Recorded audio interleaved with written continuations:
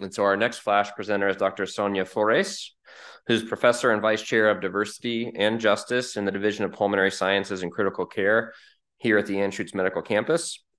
She's been a leader and pioneer in providing training programs for those underrepresented in medicine and science. And I think her work really epitomizes how promoting diversity in the PhD workforce contributes to biomedical advances, to economic growth, knowledge, and to addressing the needs of all communities. So Dr. Flores. Dr. DeCamp. So is this on? Can you hear me? So thank you so much, and I really appreciate this invitation. I have to admit that this is a kind of a different way of promoting diversity, equity, and inclusion. So it made me think a lot about, how do we incorporate these principles into creating a healthy and ethical research structure. Another caveat is that I'm a basic scientist and trained biochemist, and this is something that I came to late in life, but I've always been very passionate about these topics. So hopefully I will have provided a roadmap of how we can incorporate a lot of these diversity, equity, and inclusion when we're trying to set up a healthy research culture. So I always like to try and define what diversity and equity mean before we actually start talking about them. So I don't know if you've ever seen this, but I find it a great representation of what equality, equity, and justice mean. So what we have here is three panels with three individuals. And as you can see, the three individuals are of different heights, right? And we know that height is something that is genetically determined. So it's not something that they could change about their own lives. So there are three different heights. They're trying to watch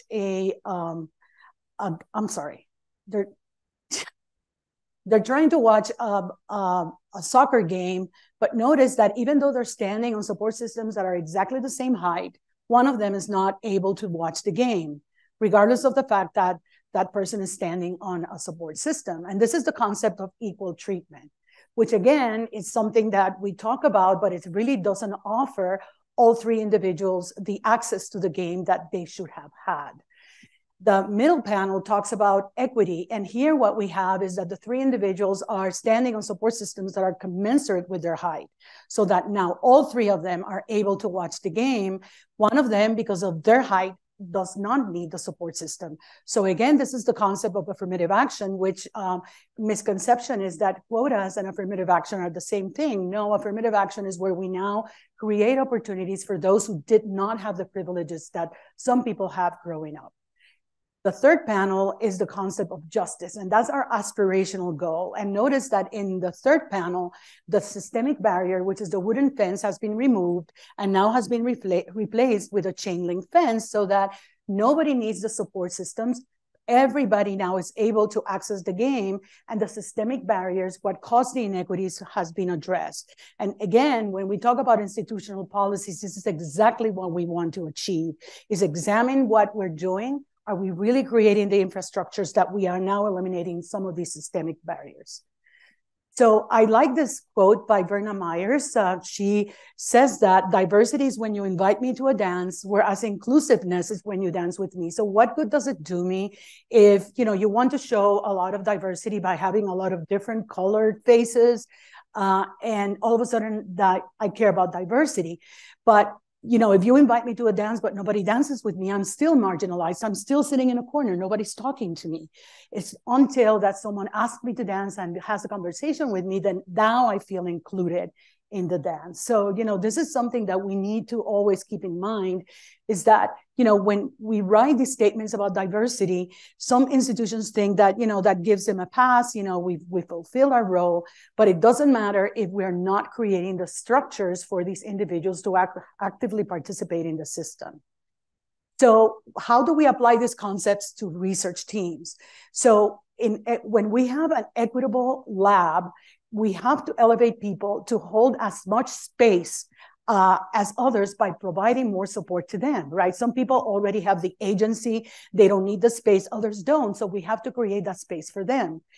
Inclusion is now we have to ensure that these individuals not only occupy the space, but that they are welcome, elevated, and that their voices are heard, right? So you are getting the sense of what the differences are between, when we talk about equity and diversity, we cannot talk about them without talking about inclusion. And we need to assemble research teams that are very diverse. And that's only the first step, right? I mean, creating a space where everybody is different backgrounds, but we need to be intentional about creating and ensuring that these environments are both equitable and inclusive. Now, what are some of the systemic barriers that we encounter in research? Again, as I mentioned before, diversity is not good enough if we don't have inclusivity with that. So it's not just simply checking a box, but rather an ethical imperative to the scientific process, because we know that diverse teams are much more effective than teams that are monolithic or homogeneous.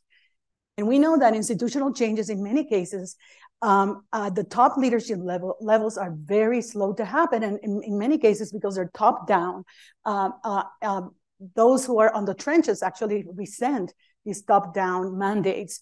And in many cases, it's people like us, staff or faculty, who are the primary change agents if we really want to include DEI in the research teams. And again, as I mentioned before, interdisciplinary teams are very, very important, but unfortunately, in many cases, they do recreate some of these hierarchical structures of race, gender identity, and experience and sexuality. So even though we're trying to create this inclusive, diverse teams, we need to be cognizant of the fact that the power differentials still exist. So we need to acknowledge those and work very actively and very deliberately to address them. So why is diversity important in research? Again, we know that diverse teams are good for team dynamics. The highest performing teams are very diverse. And the most important thing about this is that all of the members of that team are committed to the same outcomes, right? Everybody is invested in, publications, getting grants, et cetera, because everybody benefits. But with that comes a responsibility that these members of the team have to be acknowledged. And we also need to make sure that these diversity of perspectives, expertise, et cetera, are addressed a priori. And if we don't do that, it could compromise the integrity of the research. So all of these should be addressed openly. We know that collaborating partners should ensure that authorship and acknowledgement of all contributors is managed ethically and fairly. And again, it should be part of the compact or contract or whatever you come up with, where all of the expectations are aligned. And again, authorship and acknowledgement of all contributors should be managed ethically and fairly, and again, a priori, and allowing individuals to actively participate and share their ideas. And again, what we want is for the team members to be engaged and to reach the same team goals. So how do we ensure that we include diversity and inclusion in research? Again, we need to develop practices that support and include all team members. Again, everybody has to have a voice at the table. Invest the time to establish shared expectations for working together, and establish a process for how to raise concerns and resolve conflicts. So, we talked about what are some of the values when we're talking about research integrity and research ethics. Transparency, communications are absolutely essential. And this has to be done before a new team member joins the team. And to create research teams that are diverse, equitable, and inclusive, we should all engage in a reflective process to examine where the power lies, because again, we do know that there will still be power differentials. So it is important that whoever is in charge of that team establish the rules that all of the voices will be heard equally. And this is something that we also, some of us have experienced, but it's fairly common. And this is the exploitation and unethical treatment of research team members. And an example is, for example, graduate students or postdocs or junior scholars, so that they do the work, but then they are unacknowledged. They're either not included in the authorship, they're not mentioned in the acknowledged, and what happened in the acknowledgements. And what happens, unfortunately, is that the person who's in charge of the team, in many cases is the PI, will advance their career at the expense and on the backs of those who were exploited. And again, we all experience this. And unfortunately, sometimes we have to step up to the plate and communicate, I did this amount of work for this. My name should be included as a co-author or even in the acknowledgements. So the problem is that long-term, these students and mentees rarely will achieve the same level of professional success because, again, the profits of the labor are borne by the PI or someone else. So again, unfortunately, this happens very frequently. And I think it should be part of the training for graduate students to address some of these issues, especially when they're considering joining a lab. So how about talking about research integrity and some of the practices? So research integrity is the principles and standards that have the purpose to ensure validity and trustworthiness of the research. So adhering to the principles of research integrity, honesty, accountability, we heard this before by Dr. Gonzalez. Professional courtesy, fairness, again, this is where the justice comes in, right? Where now we have eliminated some of the systemic barriers that keep people marginalized and behind. And again, these are all the hallmarks of good research practices. And practices that perpetuate power imbalances and allow these power imbalances to continue are detrimental to the research practices. Again, those practices actually will result in only the career advancement of one of the individuals or some of the individuals in the team, but not everybody. And these are some of the characteristics of research integrity: fairness of opportunity. And again, this has to be discussed before the research is initiated. Everybody will be given the opportunity to publish if you do the work, and everybody collaborates, work as a team. During the research collaboration, of course, there has to be a process that's very explicit and very transparently discussed that will allow everybody to share in the fruits of the labor. And of course, the fair sharing of benefits, costs, and outcomes after the research has been completed. And again, you start talking about, what are we going to publish? How are we going to publish this? What is the order of the authorship? Again, there are very specific guidelines as to how the authors should be included in the publications. And if we want to cultivate inclusive lab environments, we need to start from a different mindset. In an inclusive model, we have to forget about that the individual mentee is more important than the techniques, right?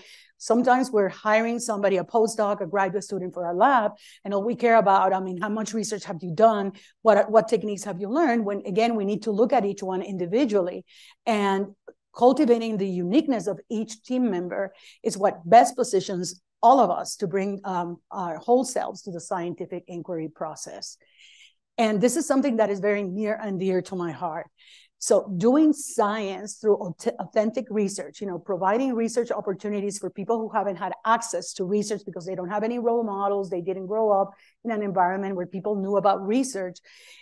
Providing those experiences is the key mechanism to attract students and postdocs from underrepresented backgrounds to enter scientific research careers. And this is the reason why I have worked very extensively for the past 25 years in developing pipeline programs and career development programs like GEMS, which I'm not going to talk about, and the Pride A Gold, which I'm going to describe in the next few slides. So this is a program funded by Heart, Lung, and Blood Institute from NIH.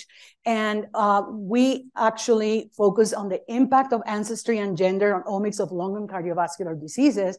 And the idea is that we have a lot of these huge reams of data that unfortunately, in many cases, are mostly focused on individuals of European ancestry. But then we use those data to make inferences about susceptibility to diseases and apply those to individuals from underrepresented backgrounds. So the NIH now has a new program called All of Us, which is trying to address some of these deficiencies in data sciences. So Pride A Gold is funded by NHLBI. We are one of 9 funded Pride sites. Pride stands for Programs to Increase Diversity among individuals engaged in health-related research. The target is junior faculty members from underrepresented backgrounds. In addition to the usual career development activities like grant writing, building inclusive labs, et cetera, we also do bias and substandard training, coaching using social science, cognitive theories, and we've had 18 scholars who have participated. And we just submitted a renewal for this A Gold, but now we are focusing on expanding the focus of Pride A Gold to include data sciences in general, artificial intelligence and machine learning, and how biases inherent in coding or the programming of computers and instruments can produce biased results and ultimately lead to or perpetuate health disparities. And I have to say that Dr. DeCamp is actually joining our team as one of the multiple PIs. So our focus now is going to be health AI and data science in cardiovascular and pulmonary disease, application and bioethics. So we're waiting to hear about funding. We got a really good score, but the budget has not been approved yet, unfortunately. So I'm going to skip this, but again, we are looking at omics data and how AI and machine learning can be applied, but doing it in an ethical way. And again, with Dr. DeCamp's help, hopefully we'll be able to be very successful with this. So again, the usual mentoring activities, we have the coaches, but what is more critical about this is that integrating bioethics into the curriculum with a focus on AI, ML ethics, and bias will position our scholars, the newly appointed scholars, to be leaders in this field. And as we know, this is a topic that is in everybody's minds, everybody's talking about it. And I can tell you that program people at NIH really, really like this topic. So I believe that was my last slide. So thank you so much for your attention, and any questions?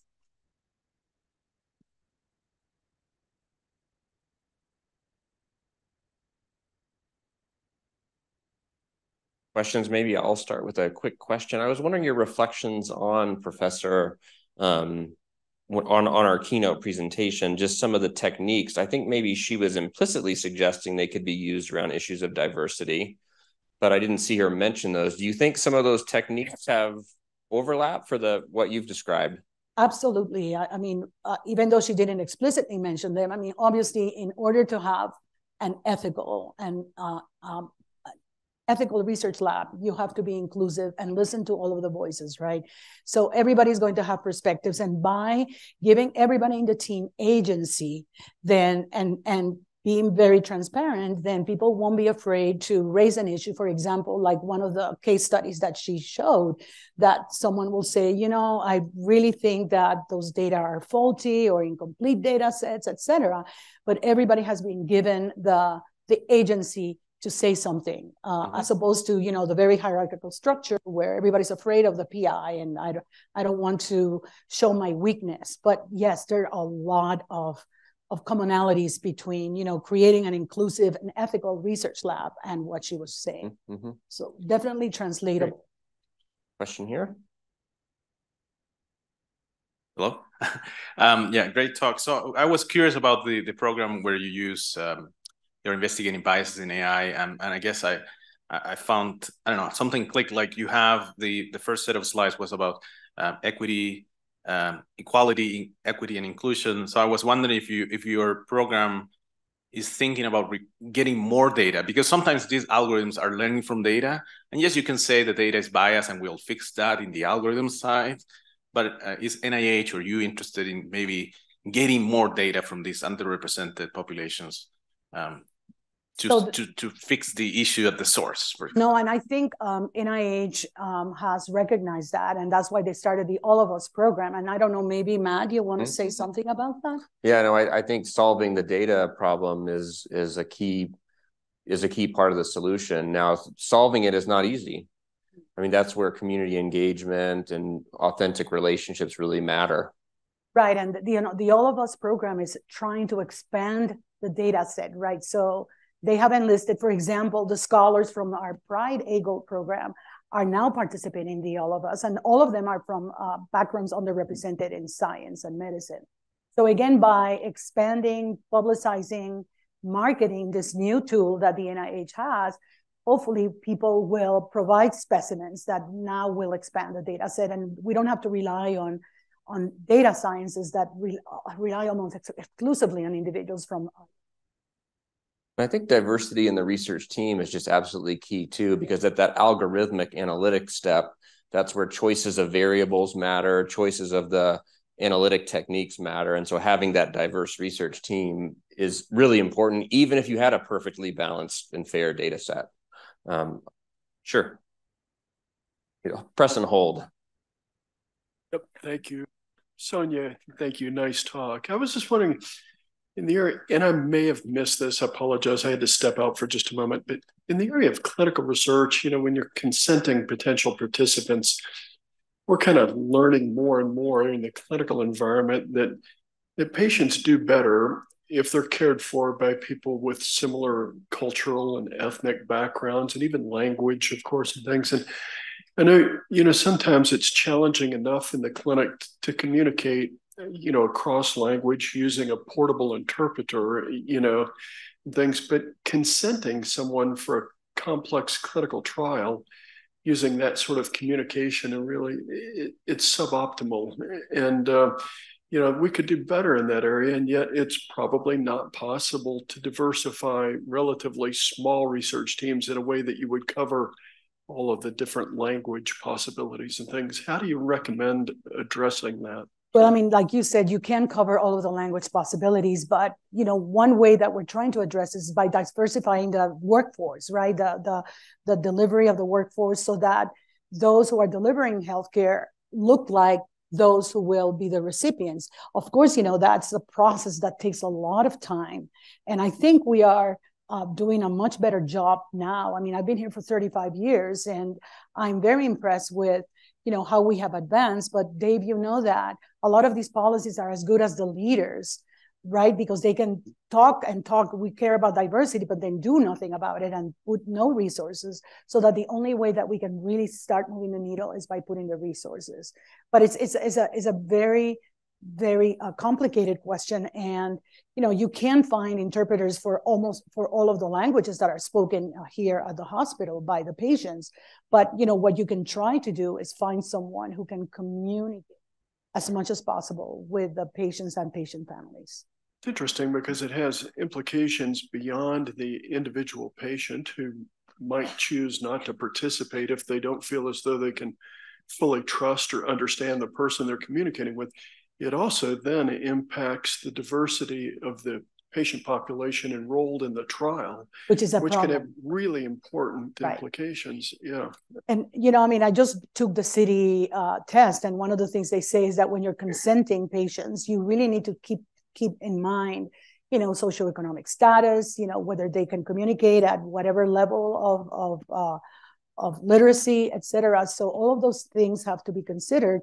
And again, it's always taking into account that the patient needs to be informed, and how will they be, and the general public will actually benefit from participating in the study. But it's important, again, transparency is also very critical when you're consenting patients. Great. Okay. There'll be more time when we have our panel too. So let's thank Dr. Flores.